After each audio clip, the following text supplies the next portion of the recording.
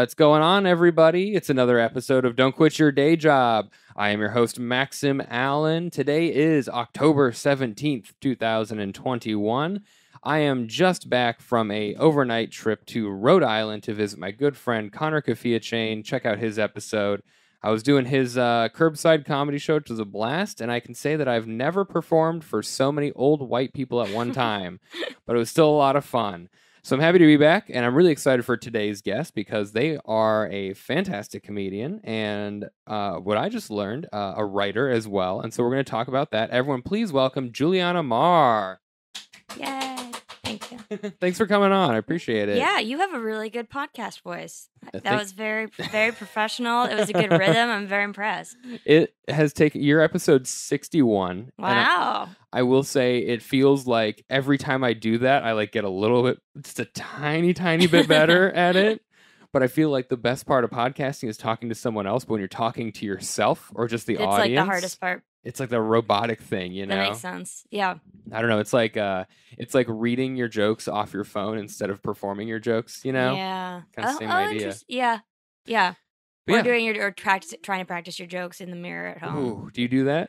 If it's for roast battles usually. Roast battles, like okay. places like that's because it's like harder to practice at a mic or something. Right, yeah. I practiced some roasts. I did a roast 3 weeks ago, and then I was practicing those roast jokes at mics, and it would be like, okay, who here knows this person? Right, exactly. I've seen people do that. I haven't done roast in a while. You know, and I'll do that also. I will practice them I have some bits that are like very long and involve they'll involve long lists. Yeah. Or that where I really need to get the rhythm right. Those I will do over and over because even doing them on a mic, it's too much. It's too long. Like it's too much. I have to I just have to memorize the order. Yeah, I mean that makes sense. I feel like a big list that takes time. Yeah. Or like when I like or jokes where I have like fast talking, really big concepts like about science, where I'm just like, and the audience isn't supposed to totally process it, but I need it. Yeah, I got it. I helped someone shoot a sketch, and they gave me like a huge line. They're like, we shot this line with like 10 different people. If you're the one who gets it, great. If you're not, that's also fine. Can you tell us what the line was? Oh my God. Okay. So it was my buddies, Jack and Matthew, who are also in this podcast a long time ago, but they did this sketch about it was like on the street interviews for a made up New York mayoral candidate. That's kind of funny. I like so that. they were like, what do you want in a mayor? And there was like a bunch of people like, what do you want? They had some ridiculous line, right? And so they had a bunch written out, and they were like, you can ad lib one or two, and then we'll cut it all together into like a commercial. Mm-hmm. And oh my God, it was something like, I want a mayoral candidate who's going to break up big businesses because there's like this name of the business, which is all sciencey and weird and sci-fi and out there. But it was just so fucking long, and they're like, and on every corner, and we need to break them up or whatever. And I like, oh, that's funny. Yeah, I had to like practice it like 10 times off camera, just a bunch of take. But I eventually did okay. But I get the yeah the joke memorization. I know people who will do like 10 minutes in the mirror, like just do their whole 10-minute set. I mean, that's probably good. I'm sure that's you know what I have done that for? Timing. Although it's super hard because obviously timing is different. But I've done that like when I've had a very specific, like if I've been working on a new set that I haven't gotten to practice. 10 in the mirror is hard. I usually have done that for like when I'm trying to alter my type 5. And right. Like right before. 10 is a lot of time in the mirror. It's a lot. I feel like even when I first started, I couldn't do that. But it was just, I'm like, am I going to talk to myself? I'm just going to go to an open mic and make these people suffer through my learning. through you also talking to you, yeah. So talk to yourself in a basement. Talk to yourself in a basement, not a mirror. Yeah. Talk to a spirit. Talk to a Ouija board. Practice your jokes in front of a black candle. Don't do that. It's a Halloween month, so it's on theme. Yeah. So yeah, you are a writer's assistant right now. Is what we're going to talk about today. Yeah. So when's the origins of you like writing as like a hobby / profession?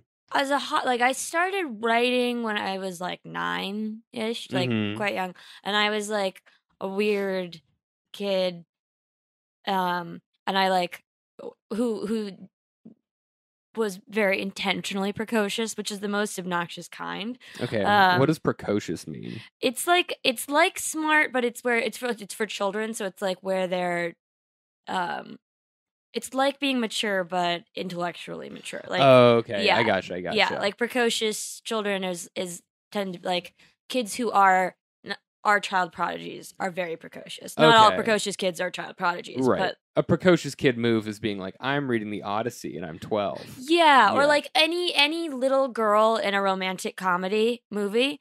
That's probably a precocious kid. Like like Abigail Breslin as a child exclusively portrayed precocious children. Okay. Generally, all kids with like major speaking roles in film and television are pretty precocious because if they weren't, then they wouldn't be interesting to the plot. True. Okay. Yeah, people are always pointing that out. They're always like, most 3-year-olds don't say that. And it's like, yeah, but you wouldn't want to listen to what most 3-year-olds have to say. Most 3-year-olds like you want gritty realism of the preschool hour, really? Like what? that gets on my nerves sometimes when people are like, "Well, kids don't always talk like that." And I'm like, "No." But also, like, do you hang out with them? Yeah. It's like they just, like, a real 3-year-old on camera just runs off camera. Right, exactly. That's why every 3-year-old you see is played by a 6 to 7-year-old. Exactly.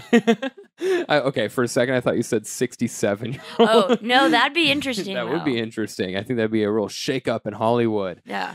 So you get into writing when you're young. Are you like a literature kid, like every English class you're into it, or?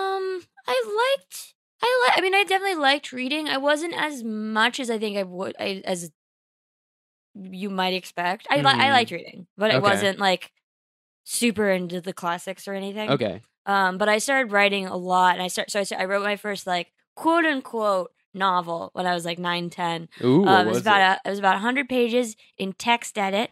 It was called Navy Child. It was called NYCK Inc., which stood for Navy Child Kidnapping Incorporated. And it was a novel told from the perspective. It shifted 3 times of 3 different sets of twins. 2 different sets of twins. It shifted between them. But basically it was about how the Navy kidnapped children of the super rich who were otherwise avoiding taxes and held them for ransom as part of a government program, and then kind of devolved into a toddler male beauty pageant somehow. Oh, wow. My interest somewhat shifted, apparently, during the writing of that. I feel like tax avoidance is a big theme for like a 9 or 10-year-old. Yeah, that's precocious, obnoxious and precocious. That was like obviously completely unreadable. I wrote 2 more that were like totally unreadable. Well, yeah, I mean, totally unreadable. Do you still have them? Sadly, the first 2 I don't, and I actually like that makes me really sad because like obviously they're unreadable, but like that would have been cool to have. Right. Just like it's so hard to get in the mindset like to access what you're actually like, because memory is so weird and our memory with childhood is so weird. We remember ourselves so differently than we actually were. To have something like that where it's like this was actually what was in my mind would have been pretty cool to have from that young of an age. Totally. But that computer died, unfortunately. Ooh. Yeah, that was very traumatic. It was the same. It was like we got it when it was super old because it was my own laptop. So it was like it only could do Word. It was just basically only for writing. And it was actually the exact same one that Carrie Bradshaw has on Sex and the City, and hers also dies. Like very similar things happened. Oh, all of her childhood fan fiction out the window. And I learned to back up. Like I religiously back up all of my. I mean, now most people's stuff is on the cloud, but I religiously started backing up after that. But I did that, and then I wrote 3 more that were just like very complete self, as children, of course, like children do, like self wish fulfillment type of stories. Right. And then when I was in like 8th grade is when I wrote the first thing where like if I were ever to like have people look at it, I would need to obviously do a page 1 rewrite. But where I'm like the concept was solid, like I can go back and read it and be like, this is readable. Okay, so what was it? It was about a kid who's like a 12-year-old kid whose dad, like after his mom dies, his dad basically like has kind of a breakdown and takes him out of, and he's still a baby. Okay. and kind of takes him completely outside the world and doesn't really let him interact with people at all, and raises him in this very specific, like, everything focused on kind of like education and totally isolated. And then his dad suddenly dies. Okay. Wow. Yeah. So it's about him, having to deal with that. So you're coming home from school every day, and are you just like pounding away at the keys to get these things written, or that one actually I wrote in about 4 days. Okay. I have ADHD, and that was before I was on medication, and I've been told that was probably an example of like hyper focus. That's probably what that was. Right. Somebody later, like, I think if an adult did that, it would generally be mania. But in a kid that young, they were like, "That's not what that is. That's not what that is." They're like, "You were just poorly supervised." How long was it? Like 200. Oh, sorry. Like 250 pages, I think. 240, maybe. Maybe it was 200. I'd have to go back and look. That's so long. Yeah, it was. I had realized like right around then that I was like that if I did outlines, I could write really fast. Mm-hmm. And so I was kind of a thing of like wanting to see like how fast I could do it. Wow. Yeah. That's it. Okay. The longest thing I have ever written was like a 10-page essay in college. Oh shit, really? Yeah. And I wrote a bunch more stuff. Like I wrote that is one of the only ones that I would say has like actual solid, like a decently solid plot. But I wrote like 4 or 5 more. Mm-hmm. One that was like basically it was really more of a I think I was an outlet during my like 9th grade year of high school. Yeah. I went to boarding school. Okay. And was just like super unfamiliar with like the social dynamics of the East Coast and girls. Most of my friends have been boys, and it wasn't an all girls school, but I was living with girls, which is unusual for me. And that book was like 450 pages, and it was legitimately just like I'm blanking on the word, but like not mythology, but it's like when cultures or communities take like real stuff that's happened and they make it into metaphor, like with religion. There's a specific word for it. I don't know. But I get what like you're talking about. Yeah, like prophecies are generally in this form. Like so you're making your experiences in this boarding school like into a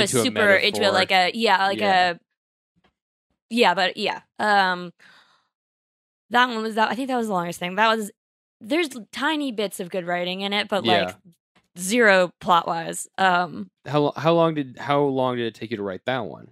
Was that over the course of longer? That was like 6 months. So that was kind of like a journal almost turned into a narrative? Kind of. I mean, that was actually, it was like it was plotted out. It wasn't a journal, but it was over a longer course of time for sure. Okay. So when you're writing this one, are you active, like during this time of when you're young and you're writing these things, are you actively trying to improve your skills, or are you just writing? Yeah, for sure. I really wanted to. I was very set on being, which would never happen, but I was very set on being published before I got to college. Okay. Like having a novel published before I got to college. Okay. Again, did not happen. But I did like research it, and I did send out like several dozen query letters, which I did. And I also I actually had for a long time when I used to carry it around in middle school. In the 7th grade, I wrote a short story that I submitted to the New Yorker, and they very nicely like wrote me back and gave me like a very sweet rejection letter, and I like carried it around for a long, and it was very sweet. I mean, I said in the thing, I was like, my mom was like, "You should tell them that you're 12," like, and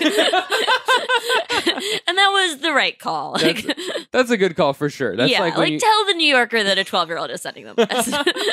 That's like if you're going to go to an open mic for the first time, it's your first time doing comedy, you should probably say that. So no one's like, you've been doing this for years, and you. Although, no? My first open mic, somebody, I lied and said that I said I had just started doing it, but that it was, I specifically said that it was not. Somebody asked me, like, have you, and I was like, I'm new, I'm really new to it, but I specifically said it wasn't my first open mic because I felt like people act really weird. Like they're either like too encouraging or like or give you too much like unnecessary or like unwarranted advice if it's your very first one for some reason. That makes sense. It's probably a smart call, actually. Yeah, I think I think I feel that especially as a girl for some reason when a girl says that it's her first open mic, there's like a whole weird reaction. Yeah, so you were like, I was just like, I've been doing it. I had not good, but I haven't been doing it long. But like, this is not the first time. You don't have to give me advice. Everyone else has already given me all the advice you're gonna give. Yeah. So you submit to the New Yorker. You're like, yeah, but I was trying. I mean, less so in high school because I went to this boarding school that was like really really intense, and so I had less time. But I was definitely like very intentionally. I wanted to do that I knew always that I wanted to do that for work. And you're always gravitating towards like writing fiction. Yeah, definitely. Okay. And then as a younger kid, and then in high school, in the 10th grade, there was the first time there was a 24-hour. I've always like really liked theater, but there was a 24-hour play festival, which is a really great thing. I think every high school should do it, where it all takes course over 24 hours, and basically there's a predetermined group of like actors, writers, directors, and it starts at like I don't know, like 8 or 10 p.m. You come, you talk, like they send the directors and the actors home. They take all of the actors that have like printed little like pictures of them. The writers sit and basically you draft like a baseball draft. You get to pick your actors. Then the writers work overnight. They work till like 6 a.m. Then they send the writers home. The directors come. They have an hour to like read it's like a 10-minute play. Obviously, these are high schoolers, so like you would not want anything longer than that. And then the directors come. They like spend an hour deliberating. They get to pick their scripts, and then they rehearse all day. And then the show is like at 8 or something. And then the whole thing is performed. It's really fun, especially when you're in high school. That's cool. So you got on as a writer at that? Yeah. So that was the first time I had ever done like any playwriting or anything like that. And I liked that. I did that 2 years in a row, and then I did it all 3 years. And what were your projects? Like what'd you write?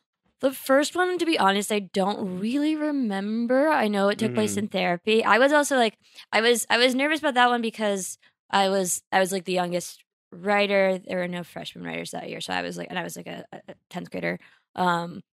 And they were always funny. Like there was usually like every year there was usually one person who tried to do a serious thing, and it didn't really work because everyone's sleep deprived and because it's like high school audience. So I did one. It was about therapy. I can't remember what it was. But then the next year I actually did not a funny one. I did one that was about it took place like at a boarding school, at a boarding school, and it was and I still like this. I think that I used this actually for my college applications. It was one of my writing samples. But it took place like sometime vaguely in the past. Two boys who were roommates at boarding school, who are in a relationship secretly, and they're talking about their relationship as one of the boys' mom is there talking to him, basically telling him without saying it exactly, like, I don't like this boy. You need to keep him out of your life. He's like saying without saying it. And that, like, I was nervous about it because, like, again, like, and then it had like really positive reception. It was great. Like people really liked it. It was wonderful. And that was when I was first like, oh, okay, I have to do this. This is like, that was the first time I was like, this is better than writing fiction. Like this is so much cooler. Interesting. Yeah. I was like, because it was the first time I saw like something I had made, and I was like, this is what I wanted it to be. And it was there, and I saw people reacting to it, and I was like, this is amazing. This is what I want. So you switch from just writing something to be read to writing something to be performed. Yeah. And I was like, and that was huge, just like turning point. And after that, I started writing plays as well. I wrote a full-length play that I got to do. I got to have perform at my high school, which was very cool as a senior. So you're like serious into like writing at this time. Yeah. That was my thing. Everybody at my school was pretty serious into like academics and whatever they did, and that was definitely my thing. Okay. That's fascinating. So like, yeah. I was never a writer kid. Like, I couldn't do it. Like, even like in the comedy world, I am interested in writing, but like long length stuff or like big papers, I hated it. I was like math, science. That was definitely okay, yeah. But I was very into the writing, the long long stuff. So, but like for writing these like long things like these plays, like you do this overnight performance in this 24-hour thing. Right, yeah. That was just for 10-minute plays. Right. So you do the first year, it goes like, okay.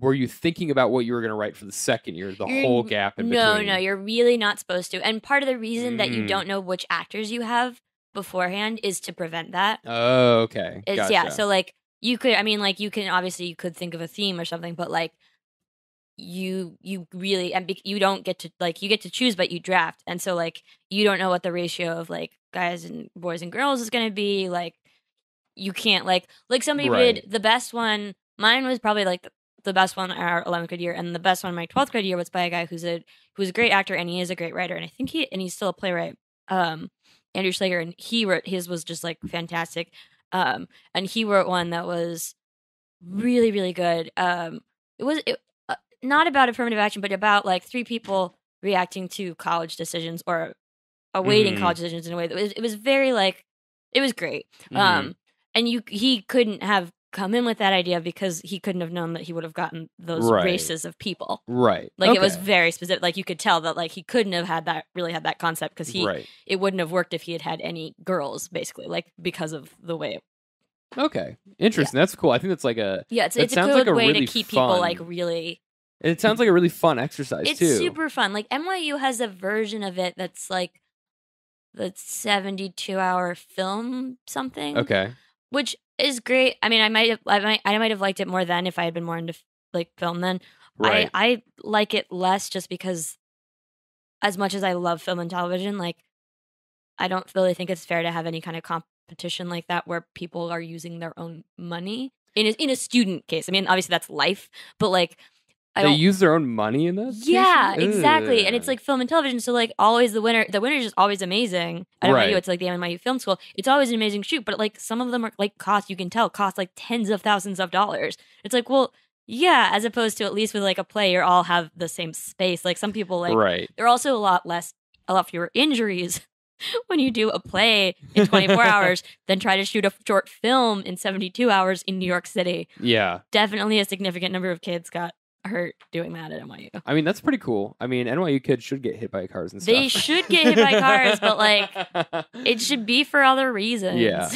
Damn, they should get hit by cars. That's wild, because I feel like that's something that like the school itself should be like, we have budgeted this much for these short films. Each team gets this much money. You would really think. You would think. Yeah. NYU, I went there for undergrad. Okay.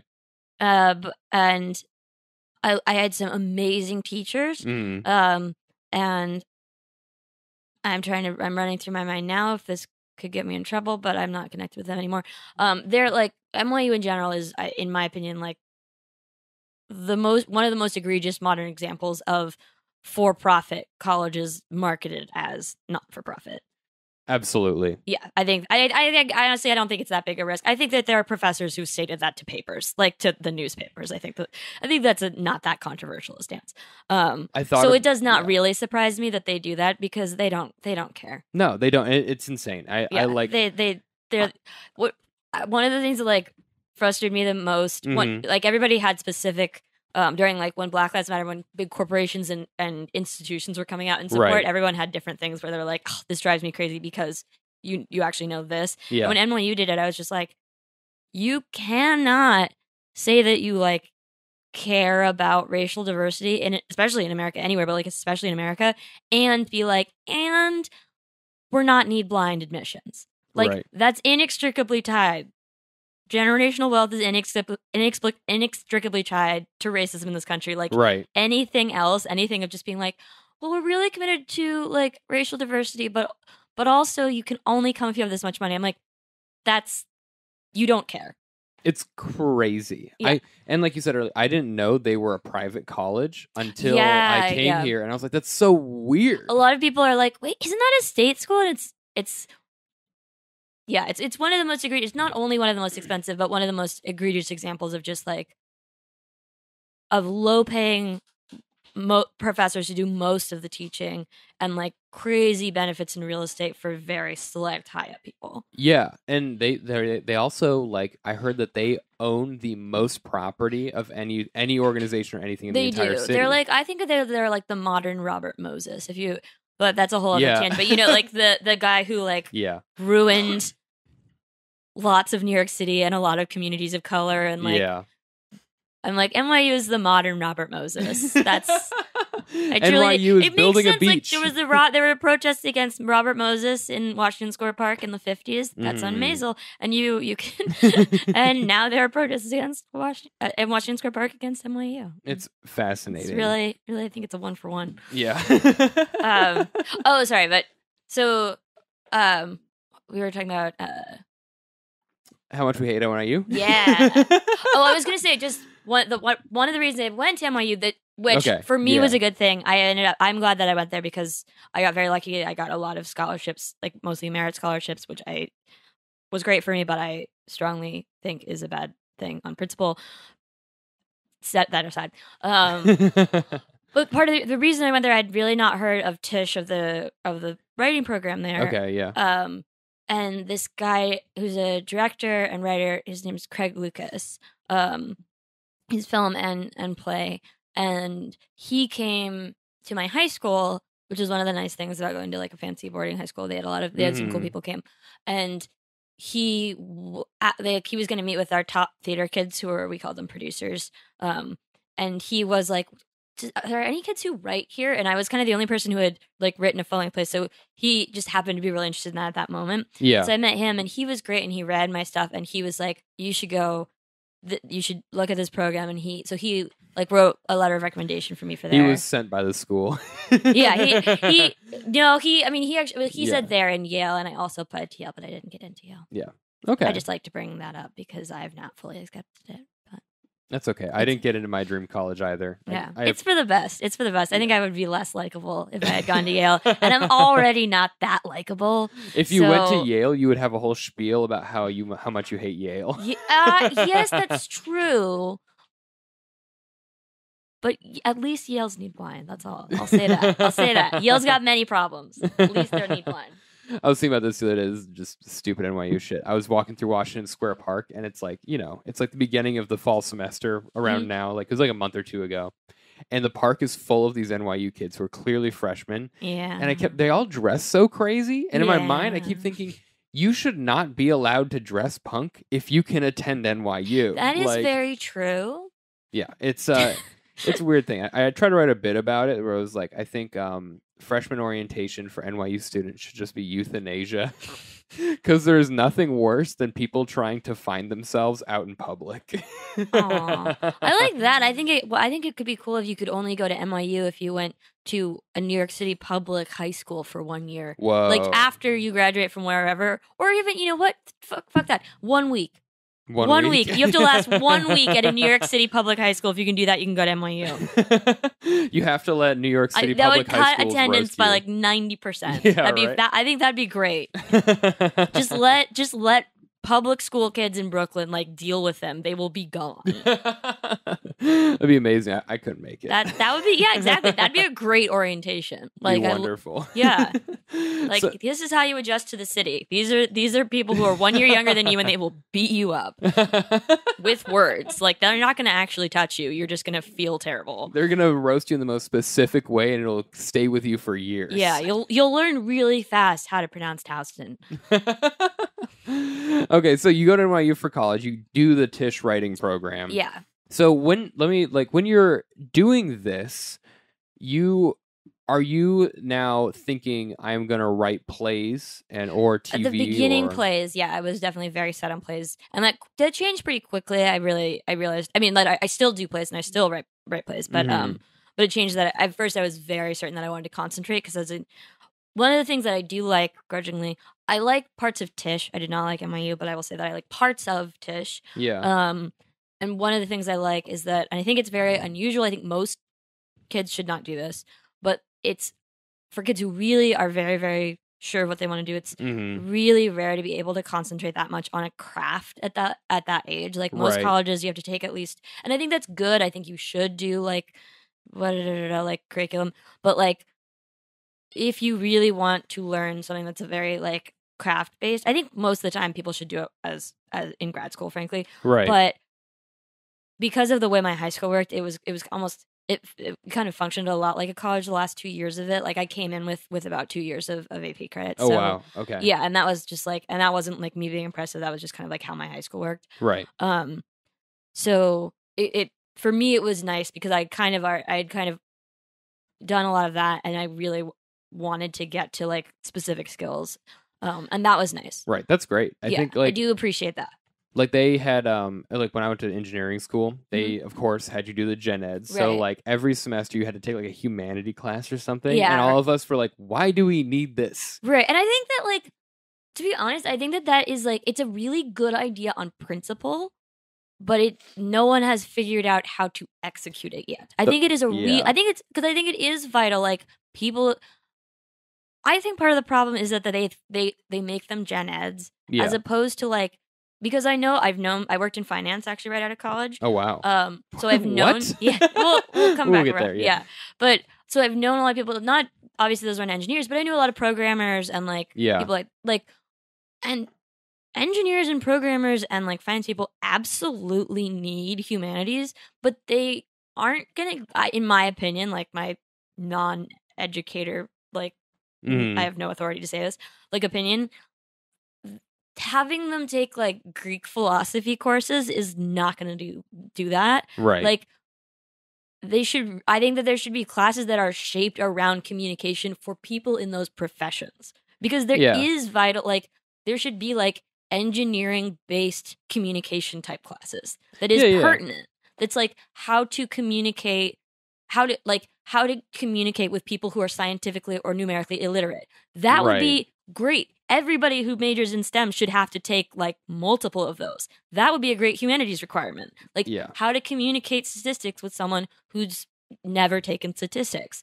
That'd be great. It'd be awesome. And but like Oedipus, less so. Like my thing is, it's like, okay, you like to get the degree. Like I went to college to get a job in a specific field. Right. I knew it. And I was like, why make me take all these extra courses, which I'm going to absolutely annihilate because they're just not hard compared to what I'm doing. And on top of that, I have to pay for them. It's like, if you want to require me to do a gen ed on top of the thing I really want to do, you should just toss it into the bundle. It should be free. If I take that's 60, a good point. That's a good point. It's like if I take 12 to 13 credit hours of engineering, throw me 4 of humanity and say it's free and it's required, and I'll be like, all right, I can accept that. Yeah, I mean, I think that's a good. I mean, I think college should be free anyway, but it should be. It should all be free. Actually, yeah, I do think that like one of the biggest mistakes is like, I think the people in like STEM would respond and care way more about like humanities classes that were applicable to them rather than just being like. That's the thing about gen eds is they're gen eds. They're not like. Yeah, I think there's like something to it. Like you need to be able to write, you need to be able to communicate, but like that's not how those people are going to be able to communicate. No, it's insane. Like my first company out of college, all the engineers, I was the most extroverted, and I was like, what on earth? Like you guys don't talk to each other, you don't chill, like just I don't know, get out of your bubble a little bit. But it's a whole thing. I don't know. So, I mean, you were saying... It's tough the other way, too, because I think people feel that way very much, like, people in humanities feel that way very much about, like, why am I being made to take a math class in college? Yeah. And it's like, I mean, that's a whole other thing. We could talk for, like, an hour about that. But yeah, so you mentioned that you got to focus really hard on writing. Yeah. You didn't get bogged down with gen eds. You just got to go straight into what you wanted to do. Although I also did choose to double major in economics for some reason. This is kind of a smart idea. It was good. I'm glad I did it. Like I've always liked both. Like I've always not been only a humanities person. I've always really liked math, and I like science. I was not as good at science as I was better at math than science. Okay. But like I loved calculus. I think calculus is like dope. I think calculus is beautiful. I think I got in fact at NYU. One of my teachers had to like stop me because I was trying to explain in a writing class, like in our freshman year like screenwriting class. I was like, no, it's not about like math. It's beautiful. Like this is what velocity is. It's amazing. And then everyone was just like, shut up. But I tried. I think. Oh, you know what I did? I tried. And then in conference, I was like, I would not let it go. In conference with her, I was like, no, okay, look, this is amazing. Like, you can think about the concept that you can add something forever and it will always get bigger and it will never get bigger than 1. And she was like, okay. I was like, that's amazing. That's what the characters are talking about. She was like, no. Like, breaking news, 18-year-old tries weed for the first time. I was like, this is what an infinite series is. And they were like, no.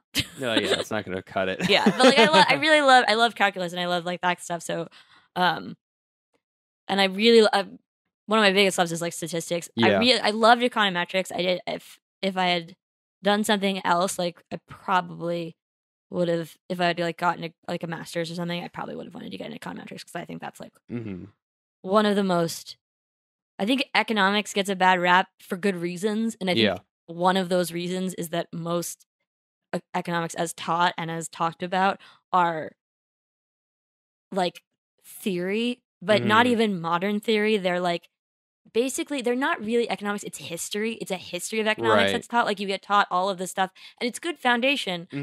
But most people only get that foundation because most people take one course, if ever. Right. So, like, what you learn from economics is like, here are all the things that were not helpful. Right. Which is important. Obviously, if you're gonna have like a long career in it, you need to know what has. You don't not reinvent the wheel. But like most first years, even first 2 or 3 years of economics, that in the way we teach it is history of economics. It's not. It's not economics. Right. It's like the invisible hand stuff. And right. Like, it's stuff here's that what used to. Right. Or it's like learn. Yeah. It's like, and you need to learn like supply demand. But like, so many people I know are like, well, economics doesn't work, and I'm like, well, yes and no. Like, one, no science, especially no social science, works 100% of the time. Right. Like, and also part of a reason for that is that like the way most of us talk about and try to use economics is not grounded in economic theory. Right. Like modern economic theory. Right. So I'm not saying it would work. I'm saying we don't know. is my point about this on this podcast about being a writer's assistant. But everybody should learn statistics. Be mathematically literate. It's good. It's really so you major in writing. Yeah, in screen. I concentrated in. It was dramatic writing, and I ended up concentrating in television writing. So I started in playwriting, and I still did. But I will say, like, and nothing against like most of the teachers, and nothing against the kid, but playwriting, even at NYU, which is like a very, as we were like insinuating, like a very white rich school. Yeah. And Tisch is also, of course, and I think dramatic writing can be even more so. Well, dramatic writing is about on par with Tisch. But even within that, I would say playwriting, much like play audience versus TV audience, like attracts. I noticed we would comment that like not all of the kids in playwriting, but one of my friends who was in playwriting who did not come from a lot of money and was working a lot of jobs, she was like, most of the people in playwriting are people whose parents are going to be able to produce their own shit. Now, she was exaggerating. That's not true. Right. But like, that was the vibe, I think, that a lot of people got. So I think that was part of why I was kind of pushed away from it. That's interesting. Because I was about to ask you, like, while majoring in like TV and screenwriting and like the playwriting stuff, and minoring in economics, what was like? I was already double majoring. Oh, double major, yeah. Right? So what's the duality like going between these two different worlds? Very funny. I really enjoyed it because like they were just such completely different groups of people who I was just like, these people will never interact now or in life. Like, like it was just such different. It was helpful for me. I've always kind of liked that because it's a nice. This is less relevant to me now, but like for when I was like studying, I've always found it helpful to have both, just because like if you are writing and you're having a really hard time and like there's nothing worse than just like staring at a blank page and like not, then you can do econ and you can do math, and it's like, fuck yeah, there are answers and there's like I can study, and if I work hard enough I can get it right.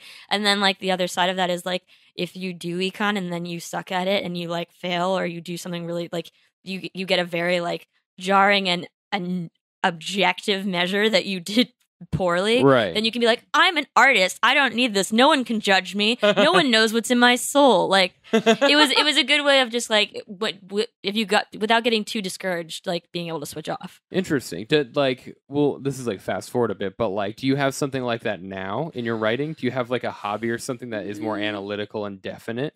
I do a lot of research. I mean, I do a fair amount of analytical stuff, but also no, and I think that that's tough. Not like this to the same extent. But you can't. I mean, you just can't have two careers, obviously. Right. But yeah, I think I feel that out somewhat by research, doing a lot of research for like the stuff that I'm doing, for the stuff I'm writing. But no, and it's tough. Okay, interesting. Yeah, I think that's that is a really good duality to have. Yeah. And like especially in school where like the pressure is high in both of those, but one can help alleviate pressure off the other. Exactly. That's yeah, cool. That was nice. Yeah. So did you write anything like?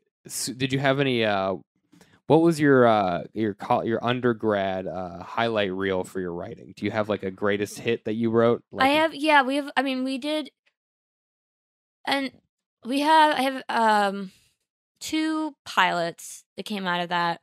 One better than the other. Neither of which I don't know if I would use either of them. I wouldn't. I might use one of them as a sample now, but I would need to go back on it. But also it's been like 5 years since I've been in college, so right. like I would hope that my college sample like what came out wouldn't be my sample anymore. Were other people in your program also like? Let me ask you this as a side first. When did you get interested in stand-up comedy? When I was in finance. When you were in finance? Yeah. Interesting. Yeah. Well, I was just like, everyone here wants to kill themselves. To do something else, but everyone wants to kill themselves. Okay. So yeah. On top of that, now I think in the writing world, because I'm the way I know about the writing world is through stand-up comedy. So in my mind, I think most stand-up comedy people I know are that way rather than the other way around. Okay, because like when I think about it, I'm like, every writer's room, even for drama shows, must be full of stand-up comedians in some way, right? No. There's people who just write who just aren't. Oh funny? Yeah, the majority. I mean, they're funny, but they're not stand-up. They don't perform. Okay. They're not performers. Okay. Yeah. Interesting. I mean, even on like Maisel, which is literally about stand-up comedy. Yeah. Only half the writers and neither of the showrunners are comics. Is that frustrating for you? No, not at all. That is so needed. Really? Yeah, and I not to be. Most stand-up comedy writing is so different than writing television, right? And it demands a schedule that not many, like the comics who I know who are writers are great writers, like the ones who are professional writers. But a lot of the comics I know who want to do writing, I think would be good at it, but they haven't like. It's a very different structure and just lifestyle than doing comedy, like. Sometimes people will be like, I want to like start PAing, which is how a lot of people get started in television. And I'm like, I will try to help you do that if I know you and I can. But also like in my mind, when people say that, I'm kind of like, I don't know that you really want to do that. I think you might think you want to do that, but like, do you really want to work 14-hour days standing outside doing nothing, like getting coffee for people for the next like 2 years as a chance to be a different kind of PA for then where you are doing the same thing, and then like you give up a lot, like working in television especially. In fact, this is very relevant now because we were there was going to be a strike that was started at midnight, the IATSE strike, which was huge. And if there's a whole Instagram page, I implore people who work in television or want to work in, everybody, I think people who work in television have seen it because of the strike, but I love working in television and I love my job, but it's a good, like, kind of sobering, just like, it's just stories of kind of, I mean, it's extreme stories, but it's stories of abuse of people and just like what's the intensity. What's the strike name and the Instagram so people can find it? So it's called, IATSE is, and that's a nationwide, it's a ton of different unions. It's the theatrical and stagehands is what the name is in, but it now covers film and television. It's like 130 years old. Okay. How do you spell it? IATSE. Okay. IATSE. Okay, cool. Yeah, so go find that. Go and the Instagram that I'm thinking, they have their own Instagram, and there's also an Instagram that's been the strike has been really public called IA Solidarity. Okay. but I think like working in television and working like when you're working on a show, it's very hard to also do stand-up comedy. Right. Like the Maisel writers, part of how they're able to do that, like how they're able to get stand-up comedy people to even be writers, is that they have scheduled time off for touring and shows. Interesting. Because if they didn't, like, that's the thing. That's the tough thing about like employing a stand-up comic as a writer is if they're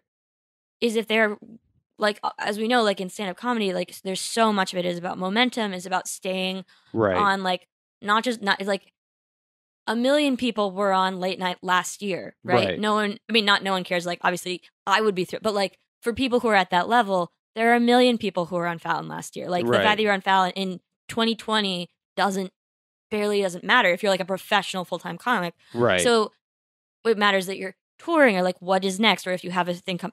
So if you work on a show, it can be great, but if it's not, especially if it's not like a super famous or successful show, or even if it is, that's, you kind of, not completely, but you can't tour, you can't go on the road that whole time. Right. So and then you'd kind of come back into it, and you've been working these really long hours, really long unpredictable hours. So you've been still doing shows, but you've probably had to cancel a lot of shows. You've probably like haven't been able to stay out as late. And so like a show like tough. Miss Maisel, if they didn't allow that time off, it'd be harder for them to attract. They wouldn't get comics. Comedians on, and then people would be like, "Why does the stand-up comedy fucking suck in the show?" I think they would get comedians on, but they would just not get as good comedians on. Yeah, yeah, that's true. I think there'll always be people who would like to do that, but I think like they wouldn't be able to get people of the talent that they do, because all of the Maisel writers are amazing, and the comics are all great comics in addition to being great writers. But like, I'm really in awe of how they balance that, because they're so demanding, and like they seem like they go together, but in a lot of ways, like they have very conflicting lifestyles. Right. Interesting. That's really fascinating. Yeah. So you graduate college, you start working in finance, yes, and then you start stand-up comedy at this time. Yeah. And then how do you find comedy writing for your own stand-up, having all this writing experience in the background? Does it just kind of come naturally, or did you have some challenges? Yeah, no, kind of. I mean, it's very different, but also like I never really did acting, but I was always a very like attention-seeking. Like I had a very class, like younger child, like of parents who were doing a lot of other stuff, like very classic. Like I think is true of a ton of comics, just like always performing as a kid for attention. Right. Okay. Like I have early memories of like, I think of this as like where I'm like, oh, it makes sense that I do stand up now. Where I was like 9-ish, I would do these like long improvised bits, basically. I mean, because I realized that like if my mom would have a lot of friends over, she was kind of like partying a little at that time, which is cool. Yeah. And they would be like, you know, drinking and smoking weed and stuff.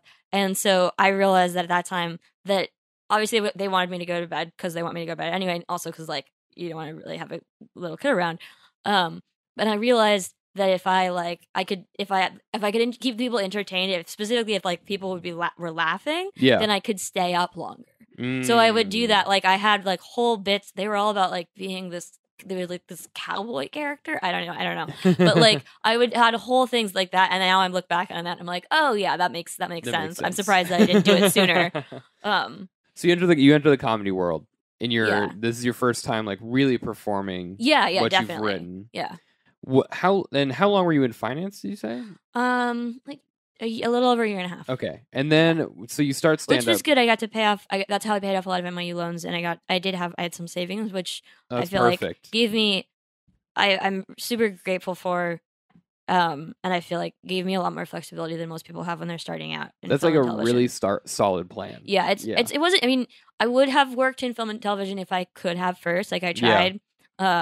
And I didn't get any jobs out of college, so that is just what happened. So you just went for finance. So but I'm glad, like I am glad, and I feel really lucky that I was able to do that. I think few people have that if they're not able to like have a lot of support from their parents. Right. So when you're doing that during that like year and a half or whatever, you start stand-up comedy. And then are you continuously looking for TV film jobs during that time? Pretty much the whole time. Okay. Yeah. I actually really liked I liked working in finance a bit. I learned do you code at all? I have coded. I learned the most laughable baby macros, but just the code for it. Right. Yeah. Right. That's it. But for me, that was I had never done coding at all before. So and that was really I really liked it. It was the only I've always sucked at languages. It's been really always that's one thing in school. It was always kind of harder for me. Mm-hmm. And interestingly, coding was a thing where it felt more natural to me. You just picked up the logic of it pretty quick. Yeah. It made a lot more sense to me than other languages. That's fun though. Yeah, and so I loved that. That was super satisfying. Mm-hmm.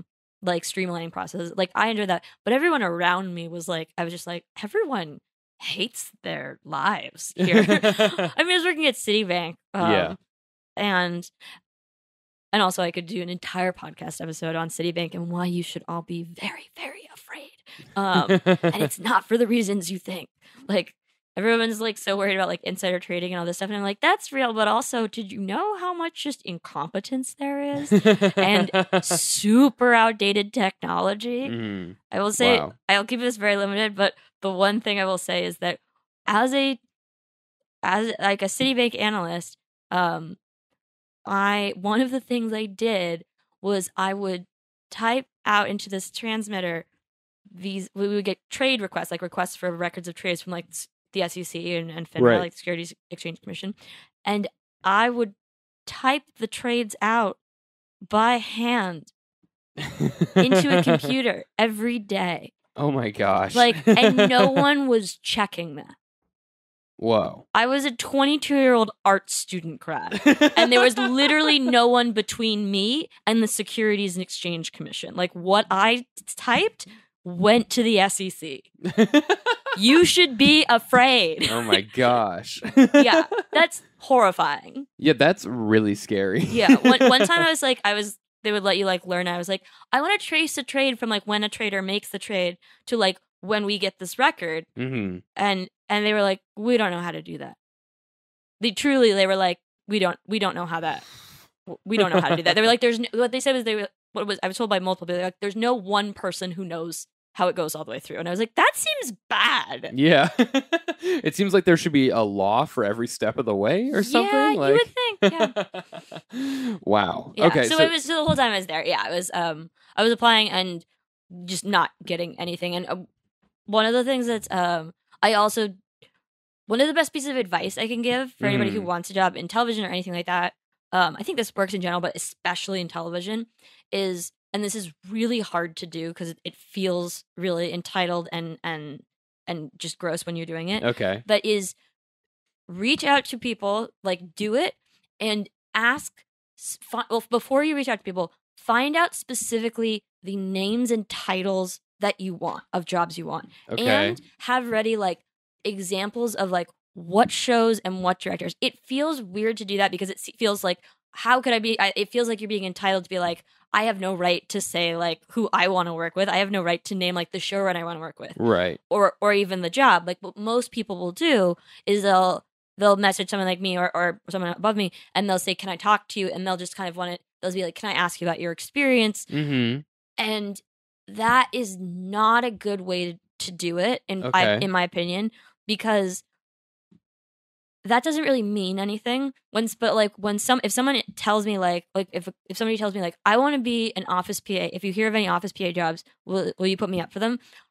I might be sure, and that might be a little brusque, but I guarantee that most jobs in film and TV and entertainment in general, I think this is true of stand-up too, go so quickly and are so about who is available right now. Right. When people say because I do get asked about for people for jobs, but it's never send me someone in a week. It's someone's walking down the hallway, they're shit, our art PA has to just got poached to another show.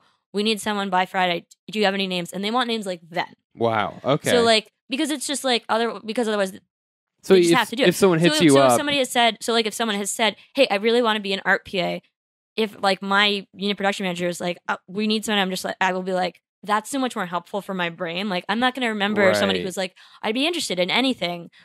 Yeah. I don't remember that. But if you, like knowing, one of the things I think that Tish did poorly was I didn't know the title of script coordinator or writer assistant. I did not know what either of those things did when I left. When I like got got the interview for the script coordinator at Nickelodeon, like I Googled it and stuff, but like I didn't really realize at all. So like just learning the titles of what you want, the specific jobs, and having ready like what kind of shows do you like and what kind of shows do you want to work on, having those ready, and honestly, this is like knowing who the showrunners are. Or on films, it's easier because it's like directors and writers. But on TV, knowing who the showrunners are, and it's on IMDb, but knowing who the showrunners and executive producers are of shows you want to work on is to me pretty impressive, because most people, even people who are writers, tend to only know the actors because those are who you see. Right. And sometimes people know directors because those are big names. Right. But a few people know showrunners. Like this is bad. I should know this. I couldn't name the showrunner of like Lost. Or I couldn't know I couldn't name the showrunner for Friends. Yeah. Like, and I should really be able to do that. I mean, I feel better because I was younger than but you know what I mean? Like, I can name actors on those shows. So like if your advice in a concise way is like, if you're going to hit someone up, know which shows you would like to work on, and know the positions. And have ready who like people who work on those shows. Who you would like to work for. Yeah, basically. Exactly. Interesting. Yeah. Okay. That I think is like, that's really solid advice, especially because I feel like the world it's so hard to conceptualize how to break into that world. It's so hard without like we all go, oh yeah, it's like you either work super fucking hard or you join a writer's group or you know someone and there's like a tiny bit of nepotism or you're just not in. Well, there's not a tiny bit of nepotism. There's a ton of nepotism. Yeah. So that's amazing advice. Yeah. So that's really good. So and I would say just even knowing the name of jobs makes it feel more like you know what you're talking about. Right. So yeah, just being specific and just getting familiar with that world. Okay. So I would also say if you're ever talking to someone who does work in the field, like, and they're using terms you don't know, unless it's a job interview, you stop, and if you can, stop them and ask them what those terms mean, because I never used to do that because I didn't want to seem like, and I still am guilty of that. Like if someone is talking about stuff on set, I'll just pretend I know what they're talking about, like because I don't want to seem like I don't know what's going on. Right. But it's so valuable, and then like you have like those things when you have them later, it's like they're like code words, because then when you use them, people know that you know. So like it's awkward and a little embarrassing, but again, not in a job interview. But if you're talking with someone and you possibly can, and they're like, yeah, no, our like script supervisor, and you're like, what? Oh, sorry, what job is that? Is that like connected to the right? You like, if you can, that's great. I asked you what precocious meant at the beginning of this interview. So. Yeah. No, that's good. That's good advice. Yeah. Just like it's so hard to do. Like I'm bad at it. My current job, I've been there 2 years, uses an insane amount of acronyms and like a lot of interchangeable words. Totally. And if you don't ask every time they come up, even if it's multiple times, you're going to forget it. And then you're just going to have to relearn it like 8 months later. Yeah, so, absolutely. Yeah. That's good advice. Yeah. So what you're in finance, you're applying for TV jobs. So what's the first interview you land where you get the jobs? Like how do you get your first writing job or script coordinating job? That was a Nickelodeon show. And I will say, when we were in college and during the time I was applying for jobs, then I asked, like everybody I could, I was like, how did you get your first job? And this is what everyone said, luck and connections. And I was like, fuck you, that's so unhelpful. Yeah. And when people ask me how I got my first job, the answer is luck and connections. Yeah. I mean, it's other stuff, but like, it's true. But it also like connections they're not necessarily what you think of as connections. Like when people say connections, they often think of like being someone's son, and like obviously that's a great way to do it, but like that's not necessarily what it means. It's like meeting someone who can give you a packet or something in some cases, or even just like meeting someone who can like who works in the production office who can bring in PAs, like But I hit up literally everyone when I was just like going for broke. Basically, everyone I knew just being like, I need a job. I really want to do this. I'll do whatever. And my one of my professors who I was with for several years, who's fantastic. She's a great, great writer. She was working at Nickelodeon on a preschool show, and she was like, "Would you be interested in this? I'll put your name in." And I was like, "Yes, this is great." I really did not think I was going to get that job. I really didn't think I was. I now know it was crazy that I did. Like, I thought I didn't even know how unlikely it was that I was going to get it, because generally, to be a script coordinator or a writer's assistant, most people are at least, like, often they're a writer's PA first. Okay. And a lot of the time, people, even starting as a writer's PA, is like very lucky. Most of the time, people work in like an office PA or a set PA or that kind of thing, and then they get like they work on that show for a year or sometimes multiple years. Yeah, and then they try to get a writer's PA position, and then if the script coordinator or the writer's assistant moves out, they can sometimes get that job. But even then, they can't always, because part of the gatekeeping of the industry is no one wants to hire anyone who hasn't done the job before. Right. Ever, which is impossible because someone of has logic. Yeah.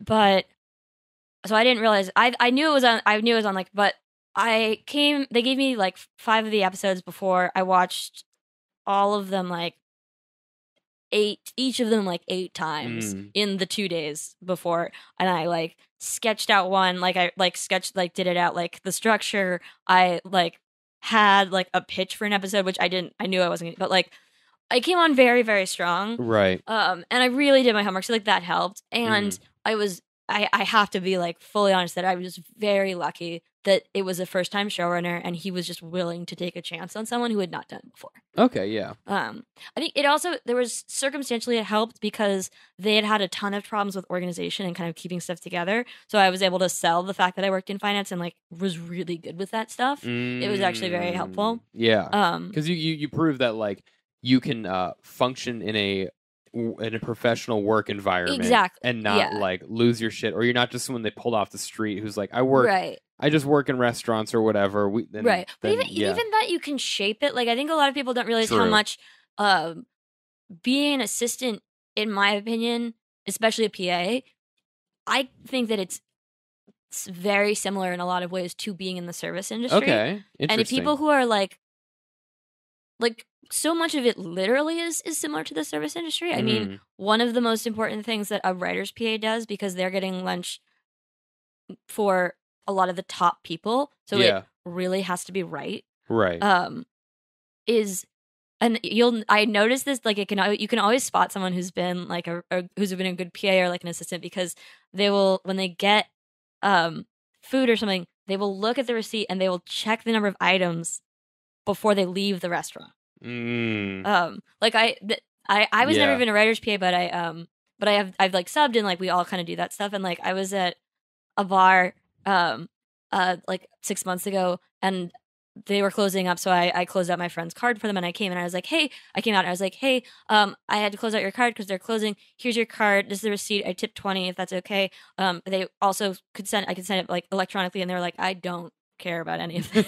But they were like, yeah, you can just, you have assistant energy, like you just are like, but a they're lot like, of that actually, Julianna, you're fired. Yeah, but a lot of that is like my friends who are like bartenders and stuff. I'm like, they have a lot of those skills. Right. That's interesting. That's really cool. I think people undersell like how much, like, if you have experience in a New York restaurant, in my opinion, you have a lot of similar skills to being, especially like an entry-level assistant. Okay. That's because so much of it is just like being generally competent with people who are unreasonable. Yeah. And that's what the service industry is.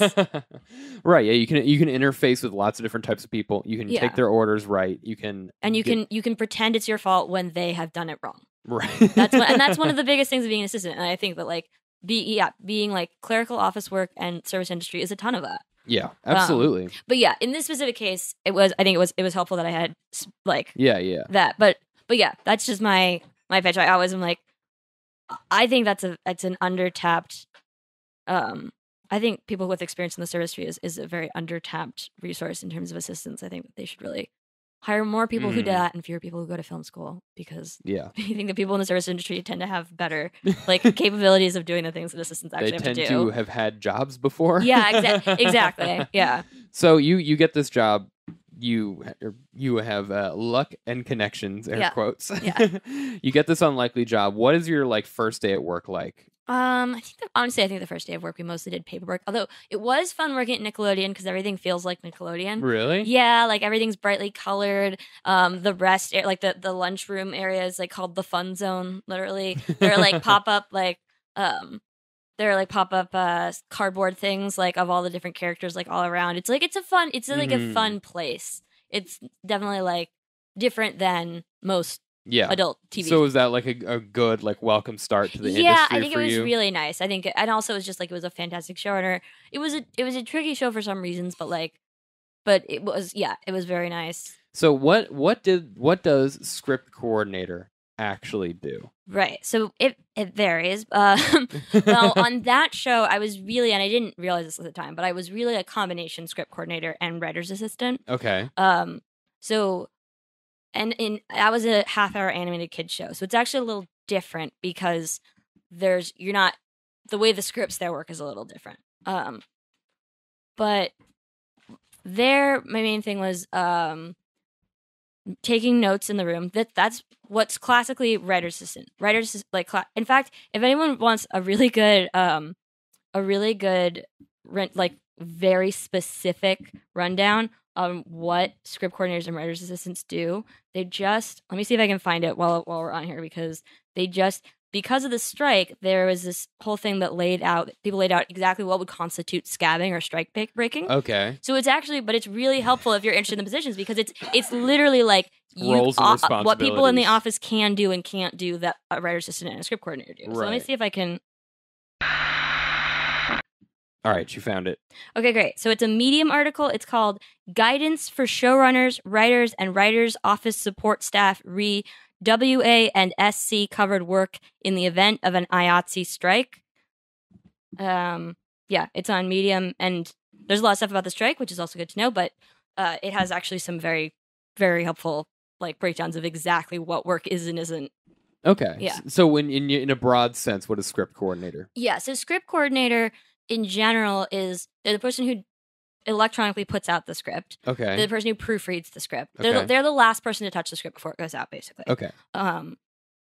The script coordinator and writer assistant often work closely together. Mm-hmm. Some shows do not keep the writer assistant past the point of a writer's room, so there'll be a writer's room in pre-production. Some shows, the writer's room will continue on, so they're there and working through production. Mm-hmm. Some shows, the writer's room ends before production. The writing never ends before production, but the main writers leave, and it's just the showrunners or the showrunners and one or two people. Okay. The script coordinator, but there are changes throughout the script, as you can imagine, mm-hmm. to the last day of shooting.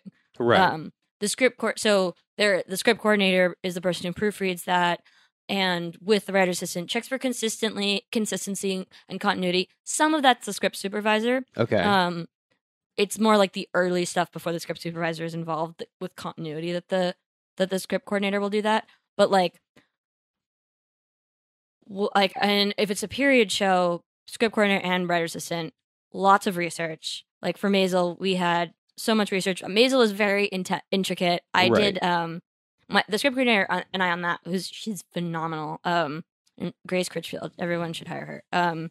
She and I worked really closely, and I would do basically like a timeline because we're working in the past, and every day on Maisel actually takes place on a real day. Right. So I actually had a physical printout 1960 calendar, and every episode was like tracking like this is when this gig starts. This is when we said that the kids are going to be coming back from this thing. Like, whoa, all of that. It's a lot.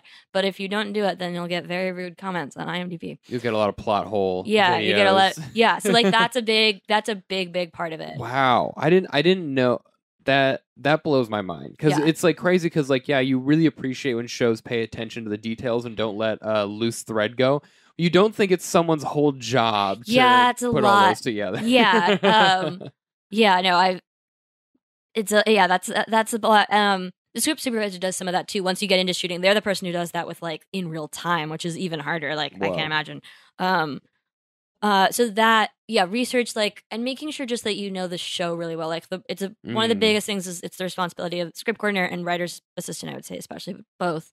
of if you're in the room and someone is pitching or someone goes on the board that's like, this person has been an only child their whole life and they're going to find their long lost sibling. And you have to be like, actually, we said in a line of dialogue 2 seasons ago and then offhand, like that they were going home for dinner with their sister. Wow. It's like, we can't do that. That is because the writers and the showrunners don't really have the ability to keep all of that in their heads. Sometimes the writers have only been working for 1 season, so they've seen it, but like they haven't internalized every detail. This is insane. Okay, yeah, so that's a big part of it. You know this show like front to back with all the details. Yeah, like Amy and Dan on Maisel, one of the things they'll be like, "How old are the kids again, Julianna? Like, how old are the kids?" So it's like I could be like, oh, like in like season 1, episode 3, who are like the main characters of the episode or something like that. You could probably yeah, I could probably season 1. I didn't work on season 1. I could certainly I should know that. I would need like a minute, honestly. But I could certainly do that with anything in seasons 3 and 4. Wow. I won't do a season 4 because it's not out yet. You're almost like I'm imagining it's like you're being paid to be like the psychotic Game of Thrones fan. Yeah, exactly. Exactly. Interesting. And I will admit that in times when we've had like very like random sticky stuff, I have actually found fan forums that have helped answer questions that we could not figure out or remember, like something where it's a thing that you can't search for in a script because it's like a sign that wasn't scripted that you don't know where it is in the episode. And there's some crazy people who have helped us out. Wow. Yeah. Interesting. That's like really cool. So for you, since you're just proofreading and doing this like coordination, like does this scratch your itch for actually writing, or do you think script coordinating is a step to another thing? The fun thing about the best part of the job, whatever, like the real reason why you do it is because not all script coordinators are in the writer's room. Sometimes they are, especially if they are. And the writer assistant always is generally on shows you are allowed to pitch. Like you're allowed to pitch premises, which is a big part of writing. Most of writing TV is not writing, like not typing. Mm-hmm. Some shows like on Maisel, only one of our writers wrote quote unquote an episode. All of the rest were written by our showrunners. So what? Yeah. So the main thing that the writers on Maisel do is they break story, which is most, not most, but it is a lot of TV writing because it's it's a much more collaborative process than people think. That's one of the things I like about TV writing instead of screenplays. So it's collaborative, but it's also high level, like where you're not sitting down and writing line for line. Yeah. Wow. Yeah, very much so. It's very collaborative. Like the whole first few months of the room are just like cards on a board. Wow. And that's true. Like Maisel's a little unusual in terms of I would say most shows, most of the writers write at least one episode. Maisel's its own kind of machine. But even so, that means that on a typical show, a writer is going to be writing probably a max of one episode. Wow. That's fascinating. Okay. If not co-writing. Like I've thought about like I'm interested in the TV writing world, and I always thought it was like at the end of the day, someone's gonna have to sit down and just write every single line. Like you're just gonna have to write the whole freaking thing. There's some of that for sure, but often it gets rewritten by the showrunner because that's the thing about TV shows is that they all have to be in one voice, right? Right. And so everyone is writing in the voice of the showrunner. Right. It's not, and it couldn't be. It's not a good TV show if people are doing their own style. Right. Then you're watching a different TV show every week. In fact, I can't remember. I learned about this in school. There was some procedural, which is like a drama procedural, like a crime kind of thing. There was something like that from in like the 90s, and it was a joke among like writers because you could tell they split their writer's room basically in two, which sometimes people do. Like they'll have two smaller rooms just for like, especially on shows where they have a ton of writers. So but they would have them write every other episode, and you could tell because they were different tonally. Like one room would break something and it was like good, and then the other group that everybody thought was like were the worst writers. I wish I could remember what show it was. That's so funny. Wow. Yeah, that you could just like, you would be like, oh, this is the good writers room week. That's so funny. Okay, so wow, I'm so blown away by this. Yeah. So the writers' room, they're just storyboarding with like high level ideas. Like so. Well, it can get pretty specific. Like often, like cards go on the board, right? And often that gets into dialogue, right? Like specific dialogue that's said in the room will often land directly in scripts, right? Okay, and that varies somewhat show to show, but like that certainly happens. So wow. So they'll and also this is pretty much true of every show, just because it's how the network processes, almost, I think this is pretty as close to universally true as you can say that something is. There are 3 major delivery dates in television. There's story by, there's draft by, and there's final draft by. And the final draft is not the final draft. It's just the production draft. Okay. It's basically, that is when it can go out. It will change a lot, and most production drafts do change quite a lot. Mm-hmm. But that is when it can go out to like department heads usually. Okay.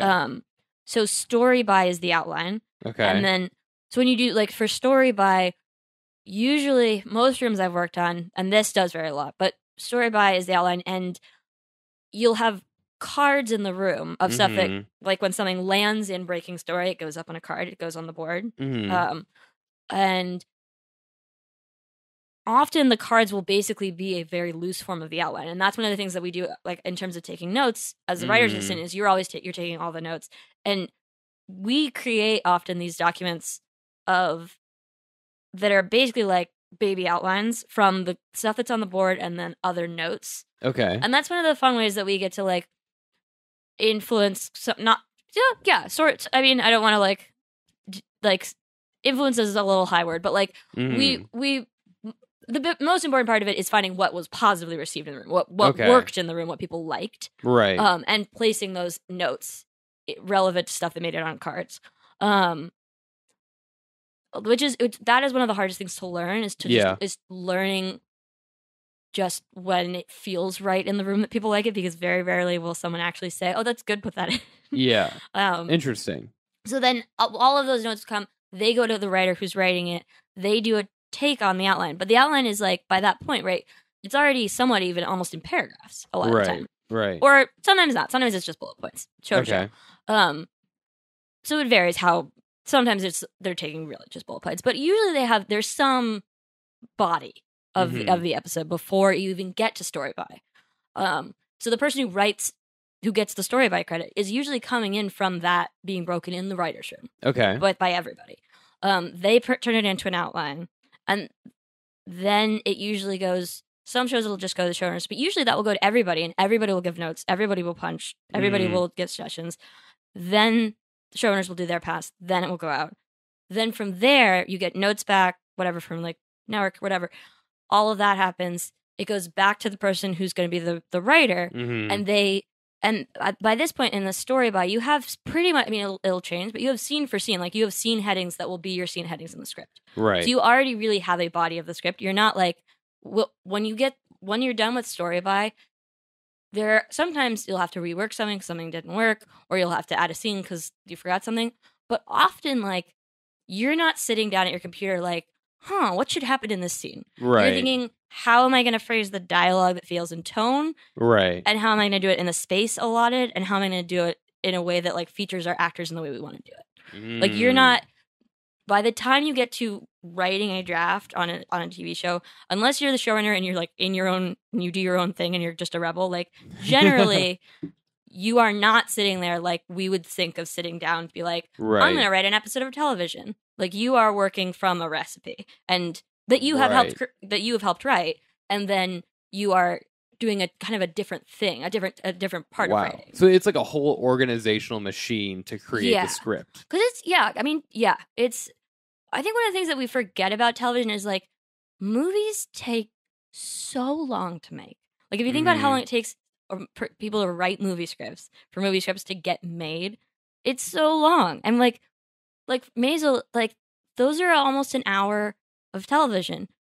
So we basically like make, I mean, if we do 6 episodes, that's like, we've made 3 movies in like 1.5 times what it takes them to shoot a feature. Right. Which is crazy. Wow. Yeah. Sometimes even faster. And so I think we forget like how fast, because we have this expectation that television will just always be there, and we're like, why does it? And I do this. I'm guilty of this too. I'm like, where is Bob's Burgers? Like, we forget that it's like think about the difference between sequels and movies. Right. Of like, we would never, even when the plot is already there, like with the Harry Potter movies, like you would never expect the Harry Potter movies to come out 1 year apart. That'd be insane. It'd be awesome. It would have been. But like, but it it's takes like years, and in television, it's like months. That's like, okay. It's so fascinating you say that. Now I'm thinking I think it's so interesting because, like, yeah, you're right. On a TV show, it's ongoing. You have the machinery in place versus a movie where it's like, not only are you pitching the movie and getting a green light from all these people and coordinating, you're building the machine on the spot to build the movie and you're dismantling that when it's released. Right. It's very different. Yeah. I mean, I want a disclaimer. I've never worked on a movie. I don't want to speak with any authority whatsoever on movies. No one get mad at me on Twitter or Instagram. But it's still like, that's so cool. No expertise.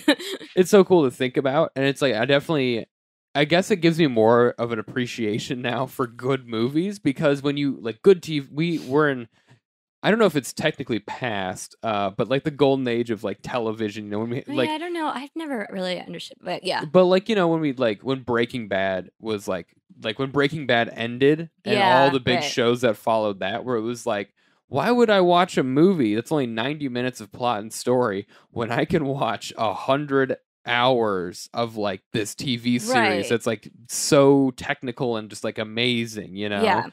But it's like, I guess that really makes the good movies stand out when you can just solo, like, okay, we're gonna do this one time and it's just gonna be great. Yeah. I don't know. It's so fascinating. I've never worked in film. I'll get a film writer on here. Yeah. I would love to hear more about that myself. And this is my totally uneducated, or not just inexperienced, is my understanding is that it is in some ways that TV is more the arena of the writer. It's the arena of the showrunner. The stage is the arena of the writer. Is like, this is what we are taught this in school. It's like the stage is the arena of the writer. Mm-hmm. Television is the arena of the showrunner, who's usually also almost always a writer. Okay. Film is the arena of the director. Like, films have, and you can tell this because even great films like that don't feel fractured, they often have many writers. Mm-hmm. I mean, worse films tend to have more writers. Some films have upwards of 16 writers. Wow. And you can usually tell. Also, one thing that is just, I didn't realize this until I worked in television, is that just because someone worked as was a writer and got paid, like, it wasn't like they weren't like screwed out of anything, does not mean that they are on a screenplay, does not mean that they are credited as a writer. In fact, some people write it into their contracts that they do not want to be credited. Like, if someone's doing something for, like, you know how we judge actors when they do a movie that's like clearly like, okay, someone needed to redo their pool, like, this is clearly a shitty movie. Writers do the same thing. They just have the nice ability to be like, have it written into their contract. They're like, I'll do a pass on this terrible, like, Kittens Christmas for this like great amount of money because you're from this huge studio. You cannot tell anyone I was attached to it. Interesting. They'll do that, and it makes sense. So writers are kind of lucky in that way that, like, actors, what they do, they have to put their face on, and writers are a little more able. I mean, to some extent, a little more able to, if you're in a successful writer in a position of power. Obviously, that's not true for low level people, but you have more control over kind of the narrative of your career in that way. That's really cool. Yeah. And for the listeners, I just want to say, if you hate this podcast, I was not involved in any way. Yeah, but it's weird. Like, that never even occurred to me but like, yeah. I think some people are vaguely aware of that because, people know of, like, about script doctors and stuff. Mm-hmm. But I guess I generally thought of that as being like this very shady, like, backdoor thing, or people who weren't real writers. Mm-hmm. And that's not the case. Like, there are great writers who just, like, because everybody needs to make money, and, like, sometimes you're working on a passion project that's going to take 5 years, and, like, you have kids or whatever, or you just have rent. So you do a movie that is bad, and you just make it as good as it can be, knowing that's going to be what it is. And, like, that's fine. I working in the industry has also, like, changed how much I judge actors for, like, what they do. I have a lot. So? Like, I have a lot less judgment of, like, people who do shitty movies. I'm just like, I know that it seems like actors have, like, all of the money in the world, and obviously they have a lot of it, but actors also work crazy hard, and part of the reason that they're able to do some of the great stuff they do is because they do the shitty stuff. Because the great stuff is usually risky, and it often isn't going to make money, and most of the stuff that's, like, sure things in terms of making money are shitty projects. Like, and also, like, they work really hard. That's their job. Like, And it's not their fault if we all go to see like Kitten's Christmas 3. Like that's us. Like if we're gonna go watch it, like why should they not do it? They know what they're doing. They're not like walking out like this is my masterpiece. Like it's like Simu Liu when everyone was roasting him for being in Shutterstock photos. It's right. like, I'm like, but also like, yeah, if you're like a beginner actor, for sure. Anything like, did you ever notice this when we were like younger, when TV with commercials was a thing? But like when you would see a commercial actor on like a well-known commercial, and then a few years later they would be in a TV show, and you'd be like, wow, that was such a thing. Yeah, and then also that now, I mean. It's funny because even as I say this, like I do still have that, just like it's so ingrained that like judgy, like, oh, well, if you're in a successful actor, like, does like a makeup series of ads or something. It's so hard not, and it's also like, why shouldn't they? Like actors, I will say this, like especially successful actors, like there's a lot of that. Yes, they get a lot of money and stuff, but the amount of scrutiny that their bodies and faces are under, men too, like women, more, but like men as well. Mm-hmm. I think I did not, and I still will never fully appreciate how, like, what it is like to live your life where your body is your commodity. Yeah.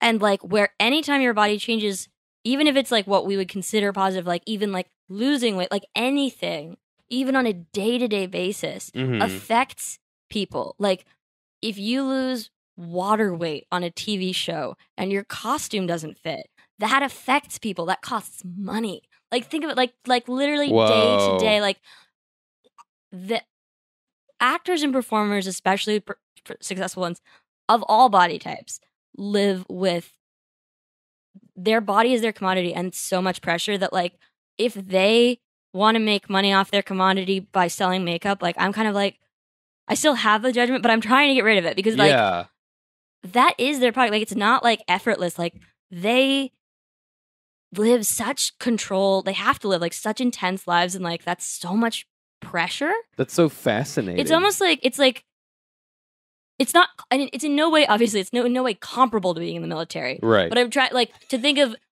It's nothing like that. But I'm just trying to think of another thing. I'm just trying to think of another thing where like another profession where your job and your body are and your like ability to physically do tasks are so connected that like if you fuck up your body, it's not gonna just fuck up you, it's gonna fuck up many people. I guess that's like why you hear about, I mean, it makes sense why so many actors and actresses just have like insane nutritional regimens. Right, because how could they not? Like you could not eat like a normal person. Right, you like if you're trying to look the same on a very successful TV show like for over years. Months. Yeah, years, exactly. It's like you're gonna be waking up, working out for the same exact amount of time and eating the same types of meals for the whole time. Because we see that like again across all body types. I mean, like when people lose weight, that can be a problem. That's a problem too. Like, you don't look as funny at this weight. You don't look like you'd be with this person. Like, I'm blanking on his name. It's crazy. From Jonah Hill. Yeah. Per prime example, and also the guy who played Newman on Seinfeld. Yeah. When Seinfeld ended, he lost a ton of weight, but no one wanted him anymore. Right, because he's not. Yeah, we have this. Yeah, so I can't remember how we got on this, but yes, I do stand by that. I've definitely like grown infinitely in my like respect for how much work actors and performers put into their bodies, and that it is work, that like it's easy to look at it and think of it as vanity, but it is just like I believe that, like, again, not the same thing, but like just like I believe like sex work is work, like work that is maintaining your body for a specific purpose is absolutely work. Totally. And it's not vanity. Like it's not having a nutritional coach when you are like a movie star is a job thing. It's not a like I want to be pretty thing. They may also be like that. I'm not saying they're not, but like you can't function otherwise. Jeez. Yeah, I know. It's like, there's so much that we look at that I think that was just like misplaced as like, oh, they could just be normal people. It's like, no, they couldn't. We wouldn't like not even we wouldn't like them, but it would be expensive. Yeah. It would cost money. Wow. And like what you said with like costume refits. Right. great. I was just thinking, I was like, imagine you're like Disney Studios, right? And then Robert Downey Jr. puts on like 30 pounds and you have to rebuild the Iron Man suit or something like. And that's why so many, I mean, and I don't like this, but this is true. That's why so many actors' contracts have clauses about that forbid them from changing their bodies, aka like gaining or losing weight. Wow. Yeah. Or getting tattoos or like altering their appearance. Okay. And models obviously even more so. I mean, that's to the nth degree because you're literally a specific size. So I think if there's anybody more than actors, it's models. Interesting. So in your time as a script coordinator, do you ever interface with the actors on the show? Yeah, I do. And I think I've been pretty lucky. I've never interacted with an actor who was like shitty. And I've interacted with many actors who were great. Nice.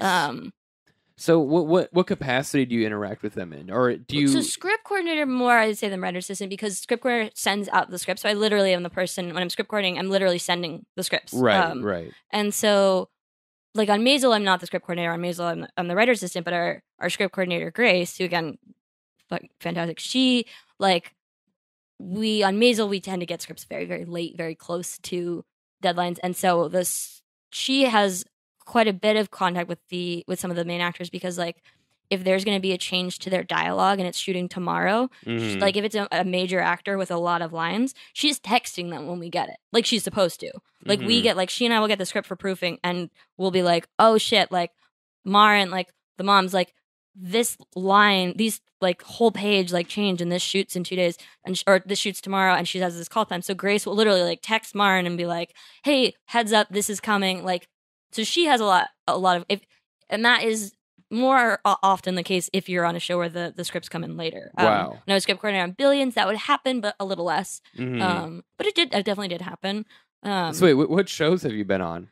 So the first one was Welcome to the Wayne, was the Nickelodeon show, and then I went from there to Billions. I script coordinated for one season, for season 3, and then I was writer's assistant for season 4. And I went from there to Maisel season 3. And then from there I worked on this great Hulu anthology series called Monsterland. I encourage everyone to watch it. By Mary Laws. Genius, amazing writer, amazing showrunner.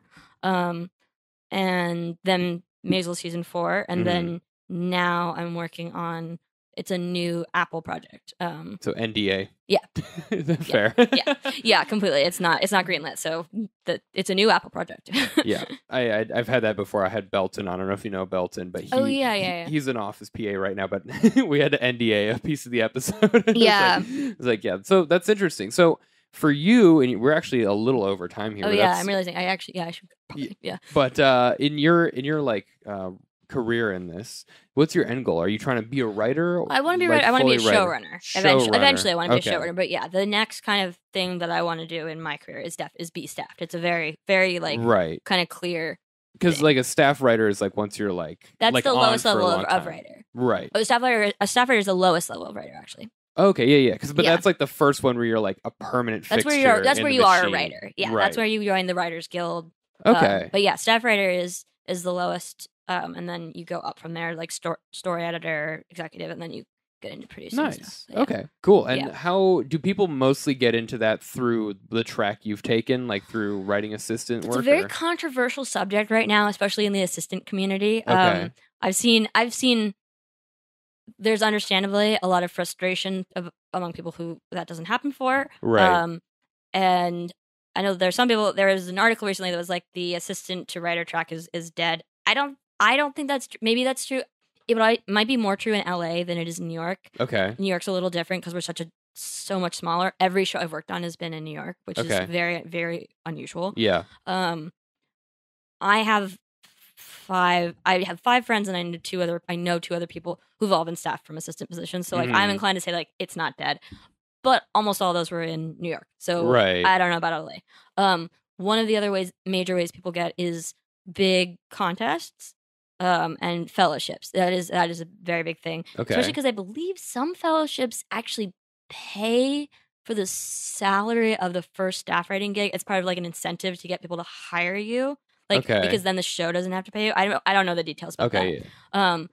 That or like people who get on the blacklist, which is like the list basically of like the best. It's the industry list of the best screenplays that were not made this year.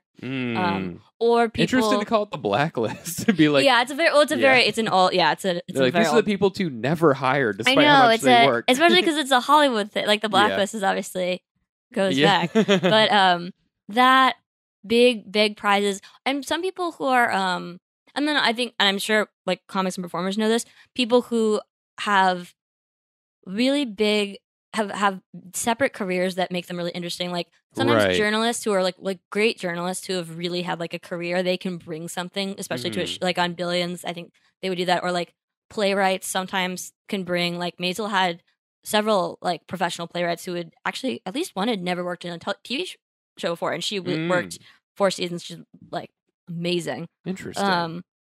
That I think that in fact playwriting now, I don't know if this is kind of shifting now since the pandemic, but before the pandemic at least, there was definitely, it was a kind of a trend of hiring playwrights into TV rooms because they realized that playwrights can write really good dialogue. Okay. And wow, this is all so fascinating. Yeah, and the other thing is like, and then people who get famous for performance, like some like comics who are really really good, like right. People who work in late night sometimes. Just kind of variety, but like sometimes people who make people who make their stuff and get a little bit of traction. Okay. Like people who make stuff that's at a lower budget and then it gets attention. Right. Okay. Yeah. That's cool. I mean, that's kind of encouraging that there's like a lot of ways in it. There's definitely a lot of ways. Okay, interesting. All right, so we're gonna wrap up here. Yeah. I got you. This is the question that I ask everybody. Okay, in your creative career of writing, do you have a theme or a message that you stick to, not in the work you create, but in something you tell yourself to keep you going? Like, do you have a motivation or something that that like when you wake up in the morning to do a long day and then maybe write something yourself? What keeps you going? I guess, I mean, I think honestly, it's the same feeling that I have like when I was talking about when I was in high school and the first time that like I saw my stuff like on stage. Like that feeling is just like I would describe it as like when you're a little kid, like how you feel like on holidays, like Christmas, like when you still believe in like Santa Claus or whatever, like that kind of feeling of like magic. Yeah, like that is, I think, to me, either as a comic, either being on stage and doing well, or as a writer, being in a room or watching people do something that you had in your head, make it real, is the closest to that feeling you have when you're a kid that I've ever had. Okay. I love that. That's wonderful. A little bit of magic and to see. Yeah, I know I like hate saying it like that, but like that is the closest thing I can think of, is like that thing that you had when you're a kid that like you think you can't ever have again. Right. Okay. That's wonderful. I think that's that makes me want to do it. Yeah. Awesome. Well, thank you so much for coming on. Yeah, this was thanks a for having me. This fascinating episode. I think the listeners will really appreciate this because once again, it's one of those industries that's like it feels so impenetrable totally into what actually goes on, except for the people who are inside it. So yeah, thank you. And if it helps, even the people inside feel that way too. So yeah, thank you for coming on, sharing everything, and giving us some insight here. Where can people find you? Yeah, so I'm on Twitter and Instagram, both at Julianna with 2 N's, Maher, Maher. I'm also on TikTok, I think, at that too. But I posted some comedy stuff. I should do that more. Okay, so go follow Julianna and check her out on any of her shows. Go watch Miss Maisel. Yeah, also watch Monsterland. Also great, underrated show. All right, awesome. Well, thank you for coming on, guys. That is the episode for this week. I will catch you all later. Tune in for another episode if you want more. I'll talk to you next week. Bye.